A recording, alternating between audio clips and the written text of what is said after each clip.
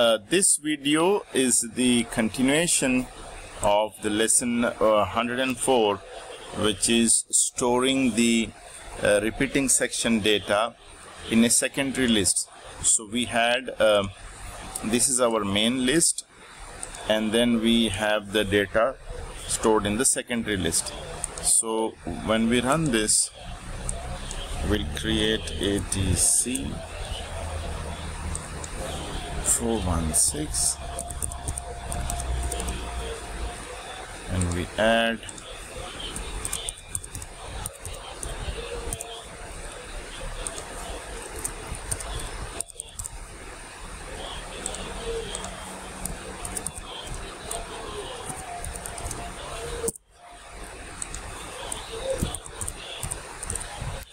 we click save.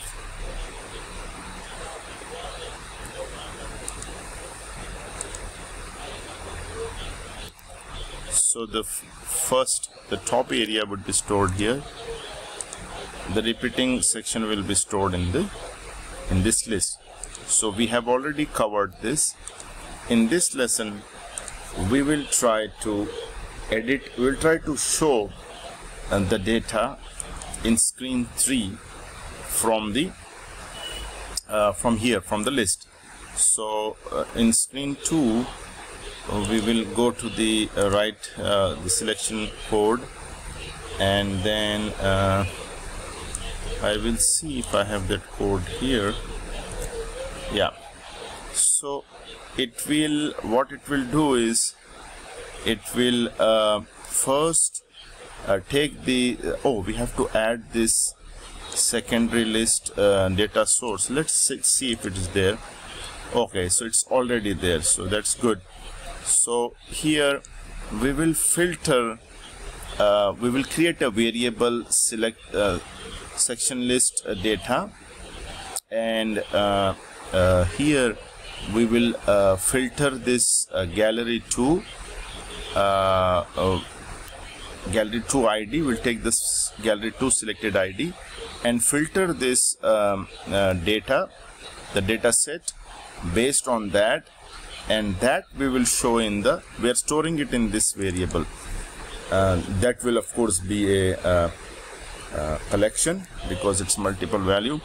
And then when we navigate to screen 3, we will first assign the data source here. So the data source will no longer be this, because we have our data source as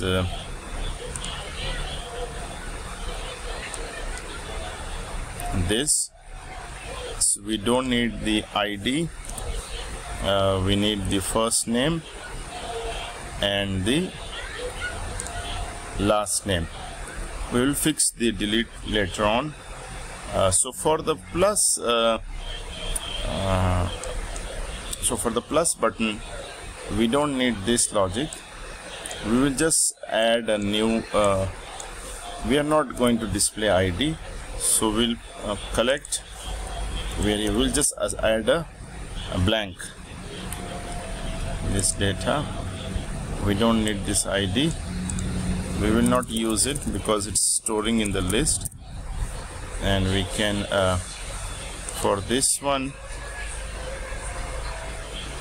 we will say clear, and then the variable list data. Okay, and then this delete, we will handle it like this. We go here, edit. Now we have our own collection here. No, not this one. This data. Yeah. Okay. So now we will test this. We'll go to the list, ATC, and we have seen this. We can add, we can delete. Now we have not yet completed the save. We will complete the save in the next lesson. So we can clear all, go to list, like this. The save logic, we will do it in the next video.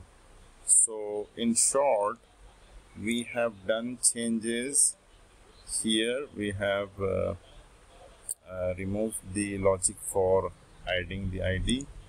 Here we are just clearing it. We have removed the ID text input from here. The delete logic is we have changed the name, and this collection variable sec list data, and this we are setting from here. The repeating section list secondary list, we are filtering that data source based on the selected ID. So if it is 19, we are bringing only those rows in this filtering here, because we have we are filtering based on that ID. So once this is done, we are going to screen 3, and screen 3, this is assigned to that variable, that collection, and it will display it. We have adjusted the plus, the clear, and the delete button accordingly. So in delete we have changed the name of this collection, and in the next video we will cover how to save it. So this is the edit screen for the repeating section, pulling the data, bringing the data from the secondary SharePoint list and not from the delimited value data.